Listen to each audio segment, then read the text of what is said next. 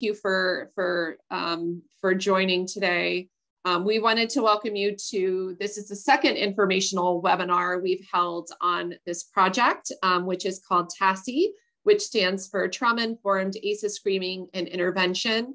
It's a quality improvement project ECHO, and we're excited to share this information with you today. So just wanted to acknowledge that this project is supported by our funder, the Health Resources and Services Administration, or HRSA, of the U.S. Department of Health and Human Services. And we wanted to provide an opportunity to thank them for providing this incredible program to all of you and all of the practices that we're currently working with. I also wanted to just mention that, as usual, the contents of what we're going to talk about today are not necessarily representative of the official view of HRSA. For more information about their programs, feel free to visit hrsa.gov. I have no disclosures to make today. I am the primary presenter, but we will have some others from our team who are welcome to chime in as we move forward as well. So just logistics, this is going to be held, obviously it was initially going to be held as a webinar, but we're now holding it as a meeting. As usual, please feel free to unmute yourselves if during our question and answer period at the end, we can be a little more relaxed on the meeting today. And feel free to utilize the chat feature. If you can put in the chat feature when you get a moment, just who you are and what state you're from and what practice you represent, that would be helpful for us to get an understanding of who is on the call today. So my name's Aldina Havdi. I'm a program director, a senior program director here at the New Jersey chapter of the American Academy of Pediatrics, social worker by training, have worked a lot in child welfare most of my life, but the last 16 years I've worked with pediatricians in some way, and just really excited to talk with you all today. So our agenda for the day, first of all, I'm going to go over the project and what our vision and aims are for what we're doing. I'm going to really just briefly go over some foundational science around adverse childhood experiences.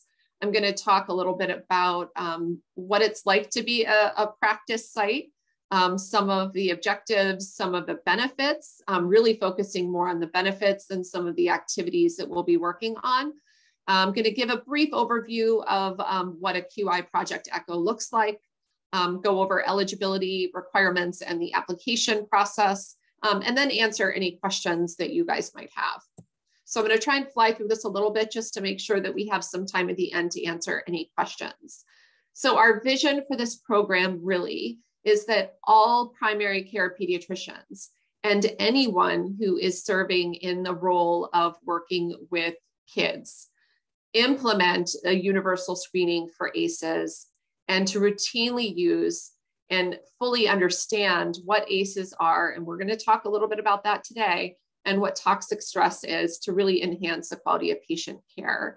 So as I'm moving forward, if you all can also put in the chat a little bit of information about what your knowledge is around adverse childhood experiences. Do you know nothing? Do you know a little? Do you know a lot? That'll also help me to know kind of where I want to focus my efforts this morning on, or this afternoon, depending on what time zone you're in. So this is our hub faculty, and we're actually missing one person who was just added to our team. So Carissa Luckett and Dr. Steve Carries are both the principal investigators for this project. Carissa is both a registered nurse and a social worker. She serves as a QI coach, and she has been working with pediatric practices as part of her work with the Center for Youth Wellness, which is now a program of Safe and Sound out in California. She's been working with practices, pediatric practices, for quite some time. And then Dr. Steve Carries, who serves as the medical director for the New Jersey chapter of the AAP. He's also a child abuse pediatrician. Obviously, he's been working with practices for many, many years. And then we have Dr. Ruth Gubernick, who's also on our call today, along with Carissa. And she serves as a quality improvement coach. She's been working with the AAP National and the NJAAP for many, many years as a coach and helping practices and implement all kinds of different projects and systems into their pediatric practices.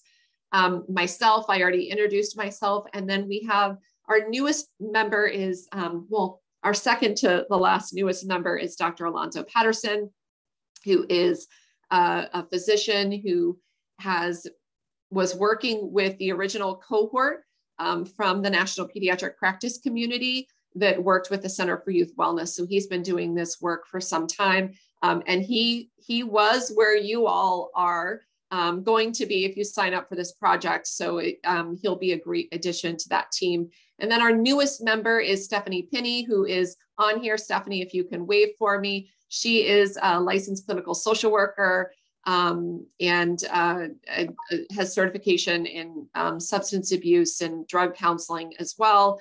So she brings a wealth of knowledge, and I'll be happy to let her introduce herself later if we have time. So our aims of this project are twofold. So the first aim is to study how primary care settings can screen and provide care to kids and families, I should say, impacted by ACEs. So we really want to look hard at the strengths of the project, the limitations, any kind of implementation challenges that we might have. Second is to produce a scalable model that can help pediatric providers effectively integrate screening using a strength-based, trauma-informed approach in primary care settings. And as part of this project, and we'll get a little bit into this later, we're going to be submitting a report to the United States Congress, which is a pretty exciting thing.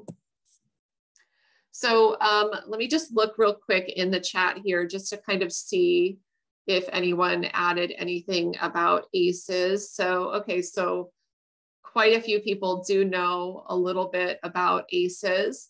So I will go through this briefly just in case there's someone who hasn't shared in the chat. A little bit about ACEs science. So ACEs are, in a nutshell, they're potentially traumatic experiences that happen before the age of 18. The term ACEs actually comes from an adverse childhood experiences study that was conducted back in the late 90s by doctors Vincent Felitti and Robert Anda. One was from the Centers for Disease Control and one was from Kaiser Permanente. It was one of the largest investigations that had ever been conducted to assess the connections between early diversity and adult health. And the study was the first of its kind that had over 17,000 participants. These participants were primarily Caucasian, college educated. And I should say this study has been replicated over and over again with pretty similar results. The study is really based on the basis for 10 core adverse childhood experiences, or ACEs, often characterized in 3 different categories that you see here: abuse, neglect, and household instability or household dysfunction.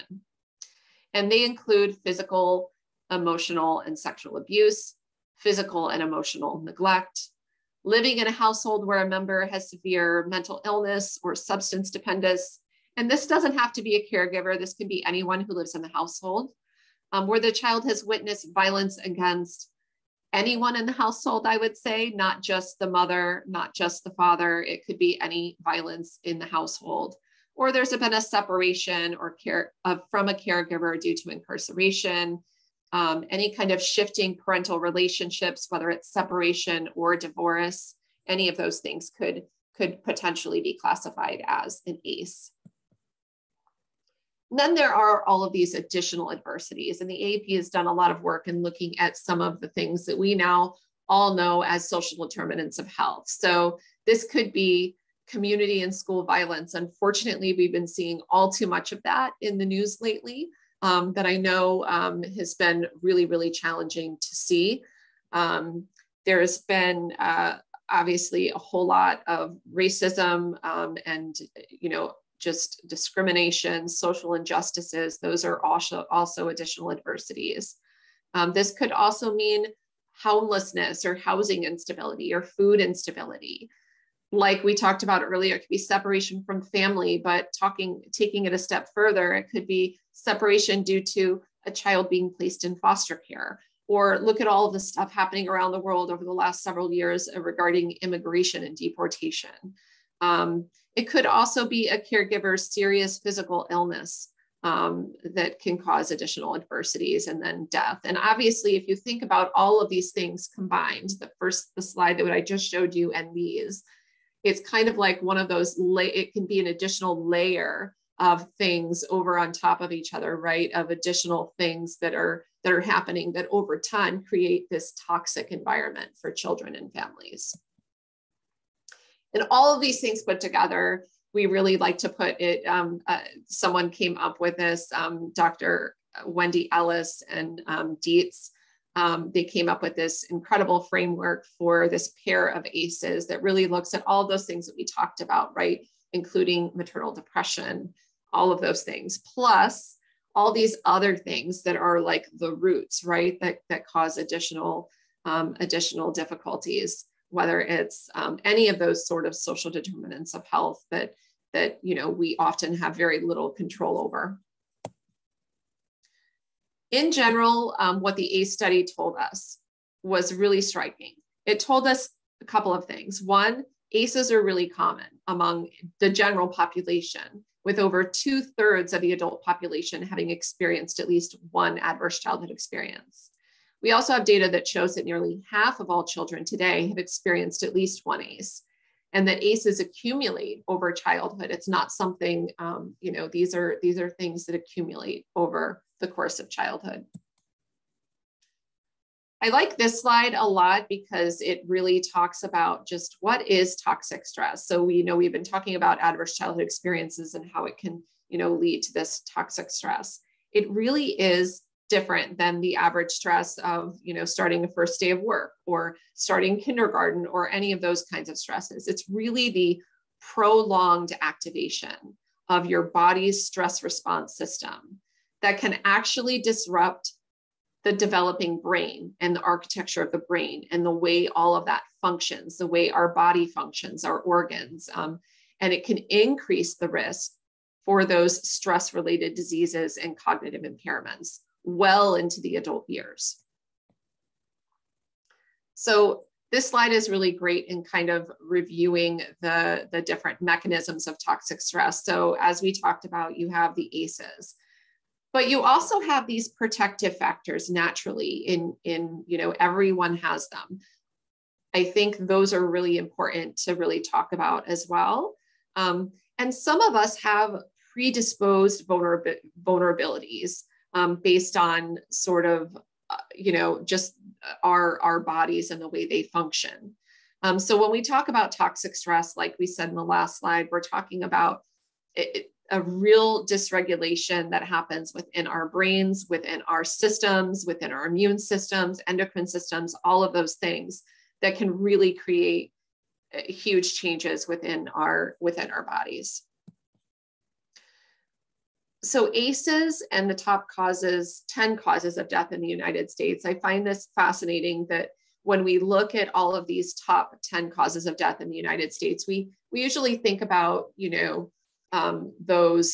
those typical things of, diet and exercise. And while those things can definitely help, I think what's less often thought about is how toxic stress and adverse childhood experiences can actually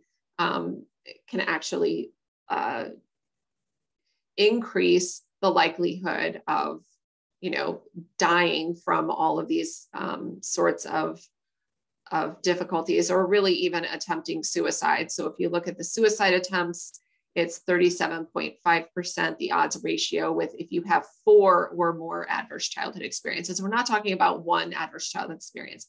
We're talking about 4 or more adverse childhood experiences. And if you look at Alzheimer's, it's 11.2%, and you can see the other percentages there. I think the really important thing to note about this slide is without any sort of intervention, and intervention can help to buffer some of what we're seeing here in the ratios.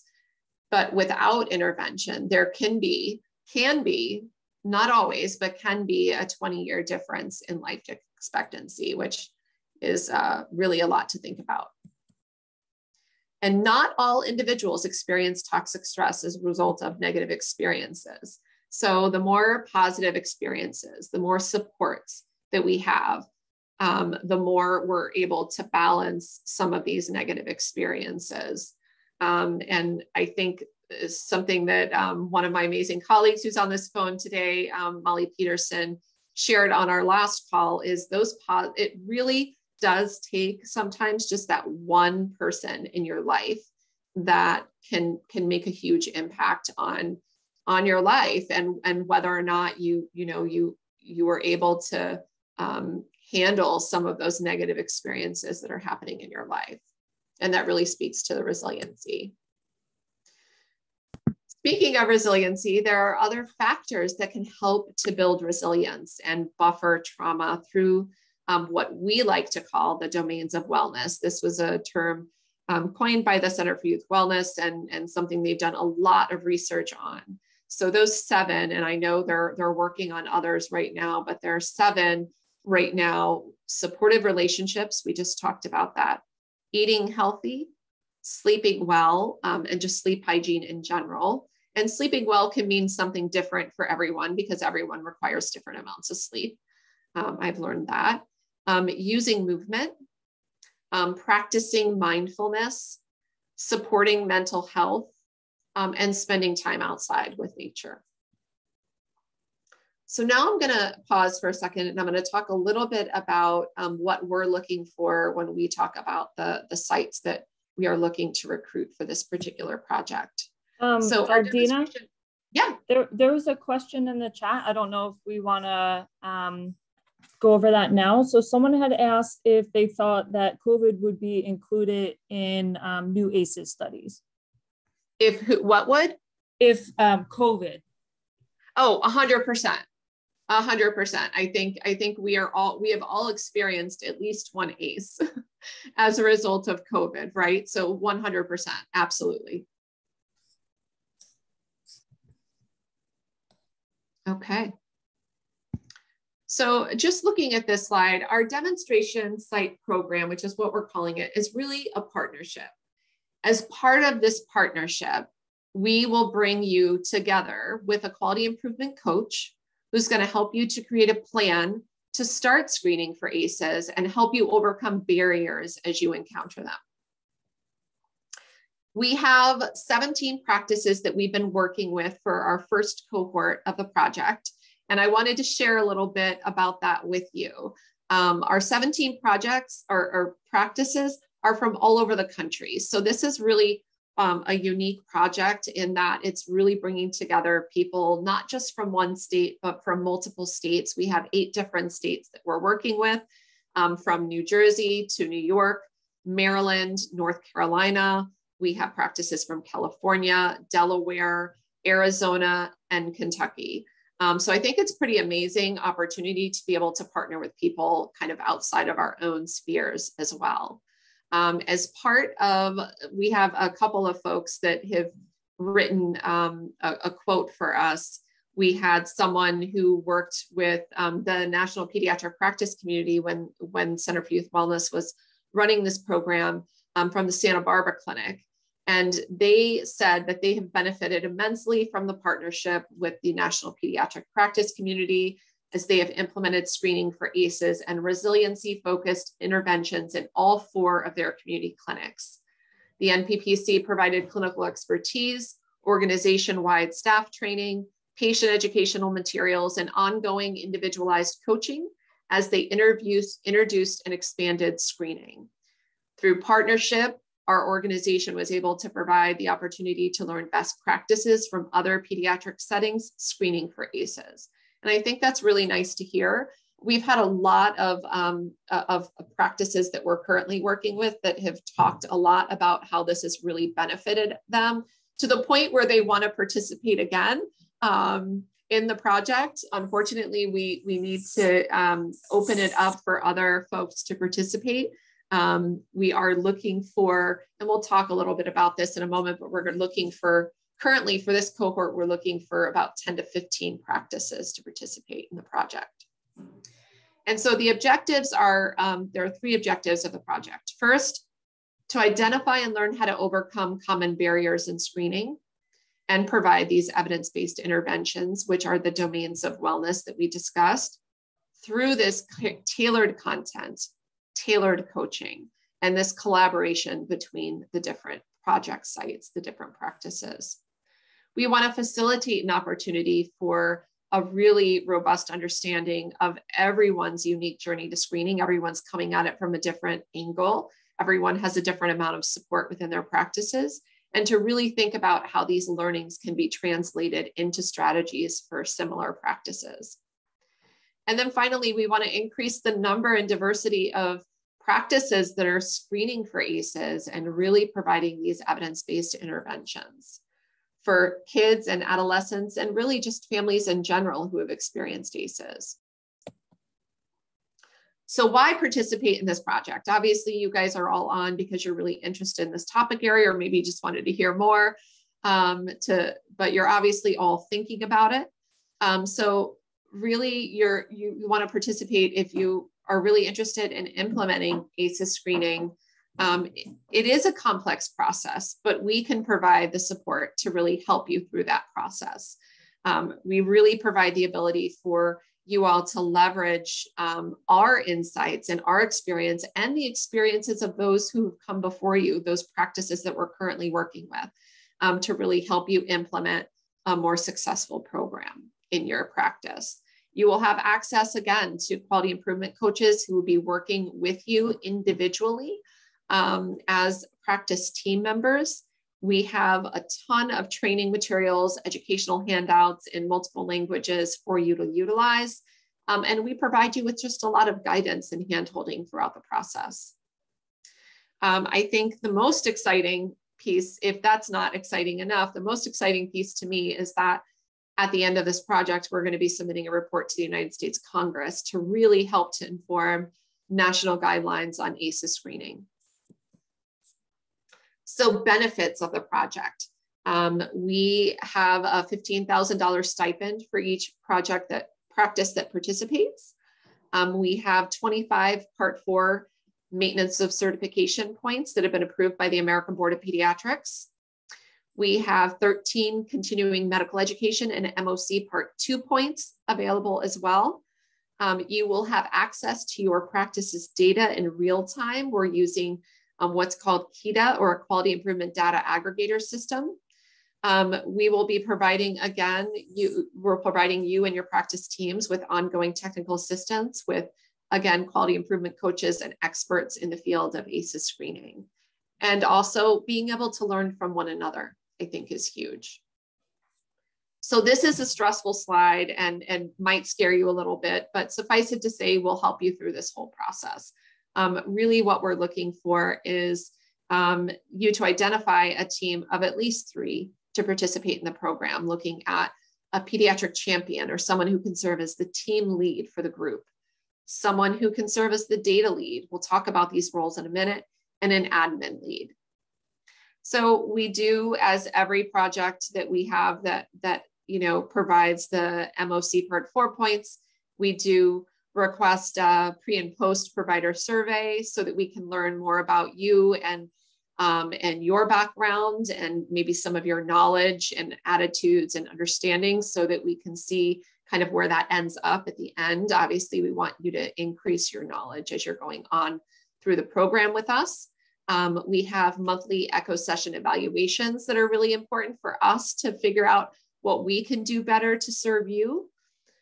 We have an onboarding workshop that will really provide you with all the information that you need for you and your team to begin this work, as well as a really in-depth ACEs training workshop that Carissa does. And then every month we'll have 75-minute echo sessions that we've organized to make life, really simple for you. We'll go through what those sessions look like in a moment. You'll be utilizing the PEARLS validated screening tool to screen your target population of children anywhere between the ages of birth to 20, beginning with a small group of patients. We find that works best for people to really focus on a targeted population, whether it's an age range or a particular age, to begin the work. We will have to collect data throughout the project just to kind of see how you're doing. So we will ask that we have some team members of yours who will be able to help you with that process. As part of the ECHO model, case presentations are really important. So similar to what you did when you used to go to grand rounds, it's really important to submit those case presentations so that we can help, either provide some additional coaching. You can share some of the successes or maybe some of the challenges that you've had, and have that peer-to-peer learning and learning with some of the experts on the call. We are also going to be holding coaching calls with your QI coach, and even some additional drop-in office hours as needed to provide you with some additional support if you need it. And then at the end of the project, there's going to be a focus group for you to be able to share your feedback. We're going to be recruiting parents, caregivers, and adolescents to complete satisfaction surveys, because it's not just important to hear how it was on your end. It's really important for us to understand how patients, whether they be parents, caregivers, or adolescents, are experiencing this on their end as well, because we want to learn from everything that we're doing. So as we talked, just wanted to pause for a couple questions. So Carissa had answered one, but I'll just read it in case people aren't following the chat. So someone had asked if we have federally qualified health centers that are participating, and Carissa said, yes, we do. And we would love to have more participate in the next 2 cohorts.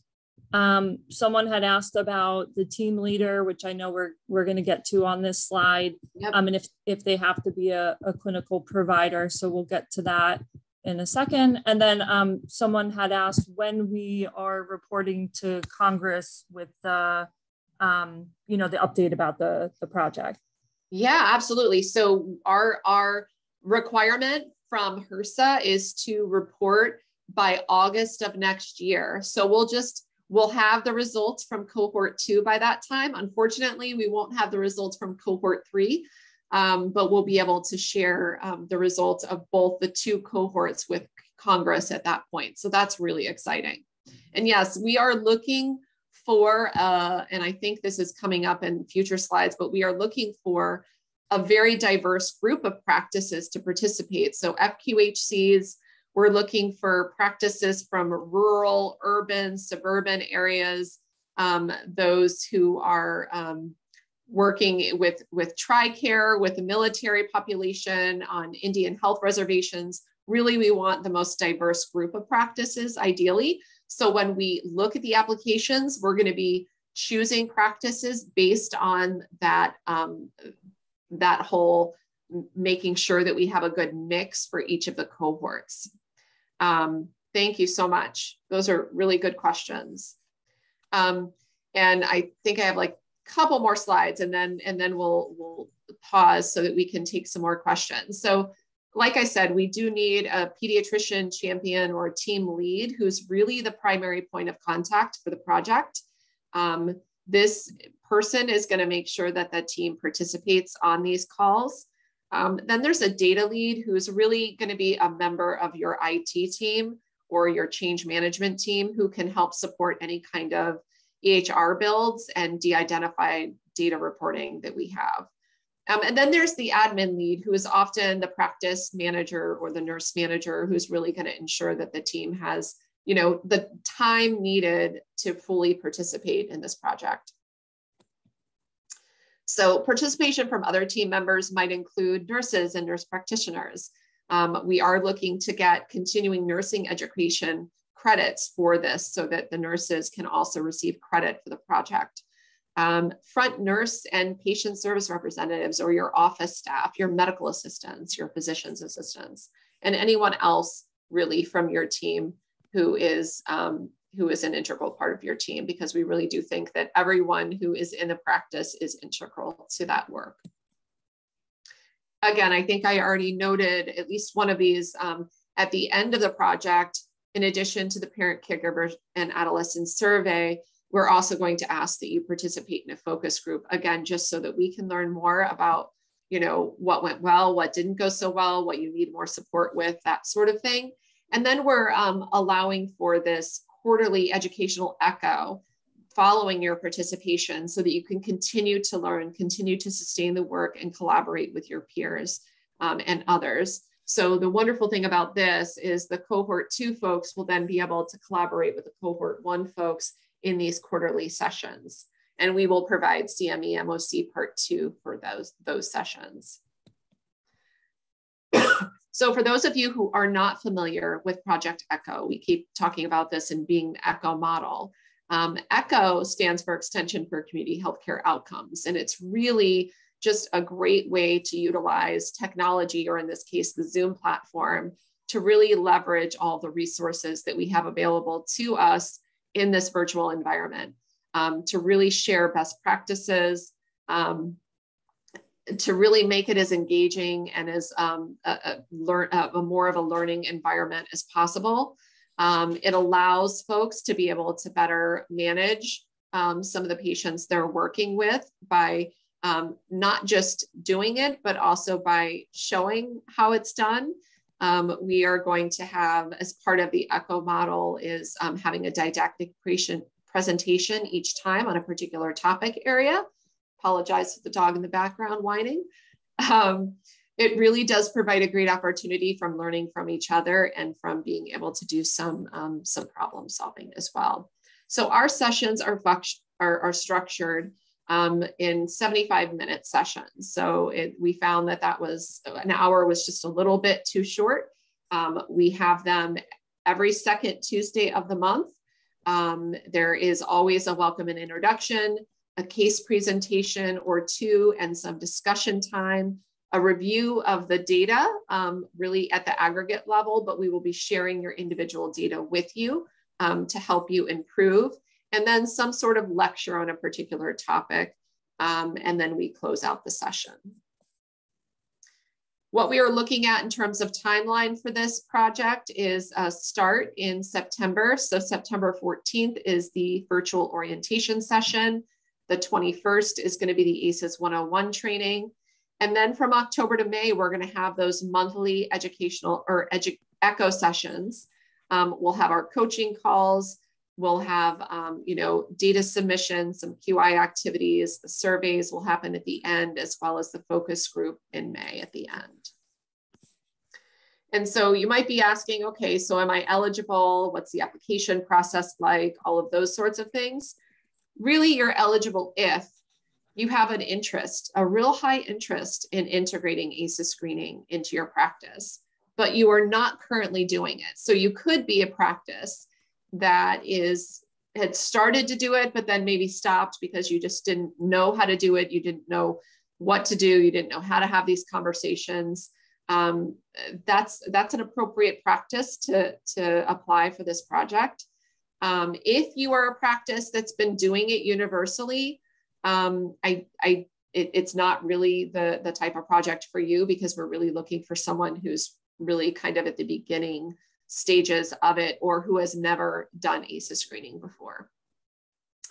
We are also, you're eligible if you have those resources, whether it's within your own office or with your community to provide, or you have, again, a partnership with any sort of resources within your communities. You also need to have the capacity to start a screening program. So we really think of this as a team effort. It really does take everyone in the practice to be on board with this. It can't just be one doc who is trying to lead the way. It really does. We really do need to make sure that everyone is on board, and that you can get to working on a reporting system and looking at your EHR, any kind of EHR builds within 3 months of the orientation session. Obviously, you all have capacity for web-based meetings. That's what this is being held on right now. We need a commitment from at least one member of your staff to attend these sessions. We understand you can't close up shop in order to participate in this project. So really it's one person, and then the other folks, we will be recording all of our sessions, who will be able to go back in and kind of listen to those sessions. The ability to adhere to the project timeline that we're talking about today, agreement to fully utilize our coaching expertise and the technical assistance that are provided, And again, since we're publishing this in a report to Congress, consent to publish findings from the project. So we had our application has been available since June 7th. This is our second informational webinar. We had a first one earlier this month. Our applications are due on July 29th, so there's still a little over a month for you all to work on those applications. We plan to notify practices of our selection by August 26th. So there is some time. I'm sure Lydia is feverishly putting stuff in the chat for you, but if you are interested, you can go to njaap.org/TASIE and actually find the application and a whole host of other informational materials on there. And here's some information. We'll be sending you an information out soon. So I'm going to stop sharing and I am going to hopefully see you all and see if you are interested or if you have any questions or if any of my team members have anything that they want to share that I didn't get a chance to share. And I apologize for going so quickly, but I realized we only have 10 minutes left. So I just wanted to make sure I got through it all. We did have another question in the chat that Lydia did answer. Someone had asked if the providers that were signing up for the project would be required to travel. So Lydia did, answer, and you had answered also that the everything is done virtually, so there will be no required traveling for the project. Exactly, which is the beautiful thing too. I think that's makes it a little bit more manageable for some of the practices. So I'm curious, I want to take a peek at the chat. So can you share, Stephanie, like how many different states are on? I don't know that we asked everyone to put in, their names, their practices, where they're from. Yeah, I did that at the beginning, but I think I only see one person from Northern California is in here. If you guys can pop in the chat, or you can unmute yourselves too. It's very casual. I think we have just a small group here today, so that makes it a little bit more manageable.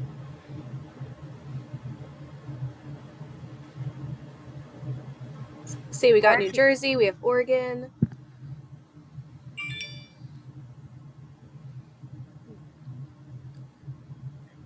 And if you have any questions about the project, we'd love to hear them as well. Colorado. Yay, Colorado.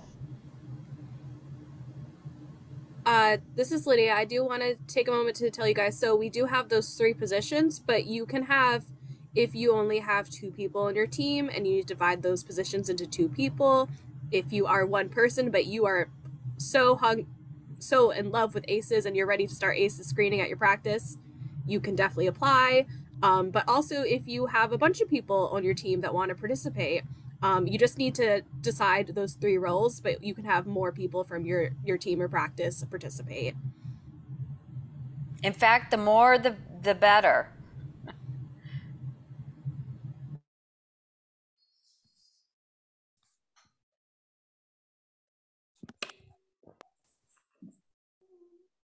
Dr. Gubernick, did I miss anything? I was just going to put in the chat the fact that the monthly coaching calls the sessions will be scheduled based on the days and time of the week each month that work best for you and your team. So the coaches will work with you. You'll, put forward a few choices that may work and match up what will be done, what will work best. They're not more than an hour, 45 minutes to an hour. Oh, I do notice we have Dr. Karafides on the line. And Dr. Karafides has been participating in our project for Cohort 1. I'm not sure if you want to share anything from your experience, Dr. Karafides. So we really had a good experience with doing the Cohort 1 with TASIE. We've learned so much from the experience, from everything from not only the mechanics and the workflow of how to introduce it and how we are talking to parents about stress, how we're talking to them about protecting from long-term stresses through those 7 domains of wellness. And we've just had such great communication with our families. Families that we didn't know were experiencing high levels of stress have really been able to share that with us. Families who didn't share with us any stresses, but once we've opened up the conversation about how stress impacts our health and everything else, have just really become very open.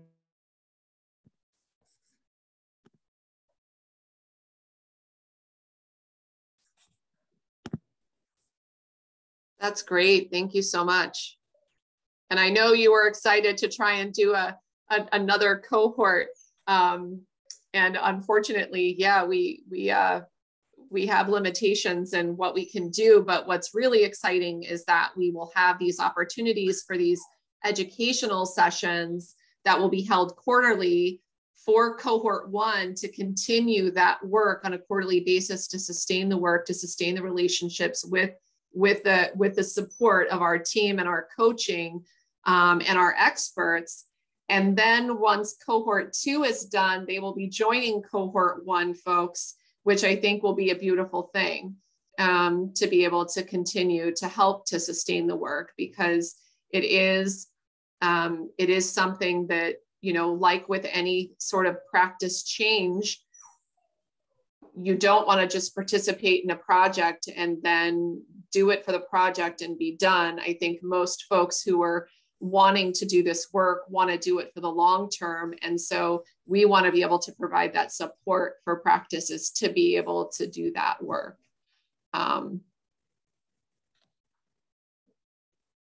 Does anyone have any questions for us? You have a lot of our team members. You have such wisdom Aldina, on this team. I have a really good question here. It's in a direct message, but someone was asking more about the tools that we use. So I don't know if we want to talk a little bit about the pearls, and then maybe I think it already came up, but like the resources that we provide our practices.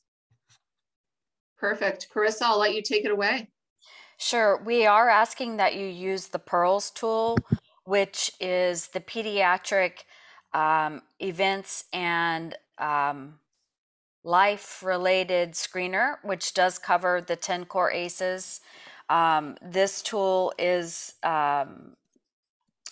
required for use for screening in the state of California, so we want it, and is acceptable for billing in that state.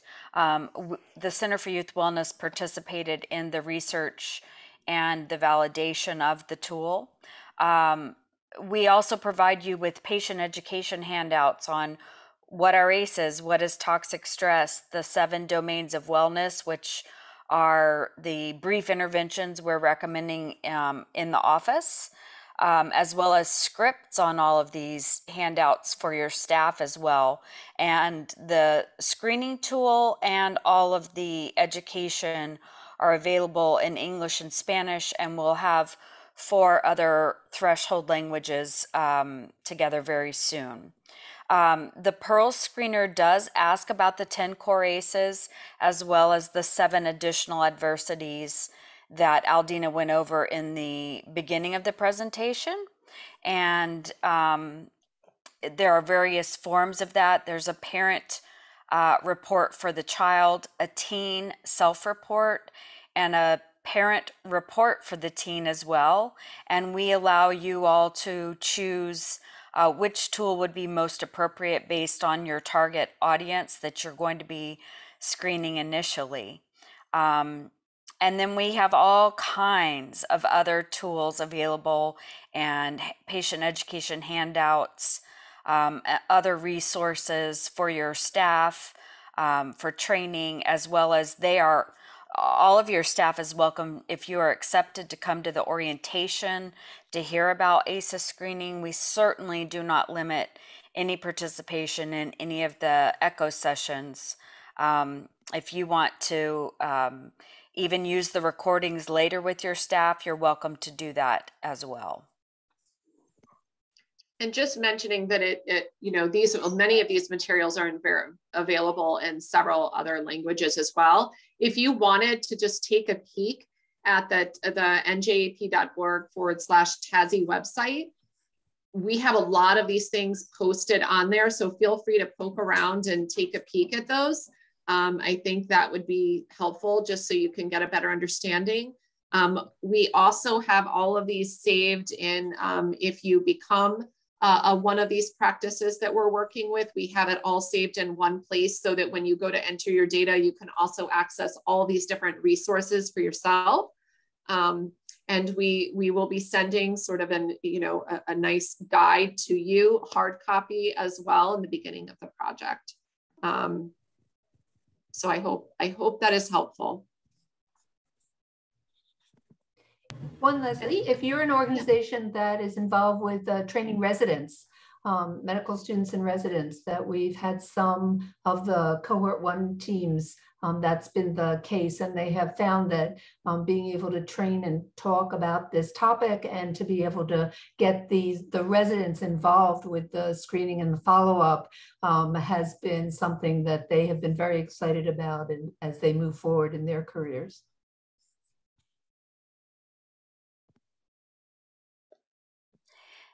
And if you don't have a lot of referral resources at your fingertips for this program, please don't worry about that. We can help you identify some needs in the community and also work with you on setting up connections in your community and appropriate referrals. Please don't let that be a hindrance to participation.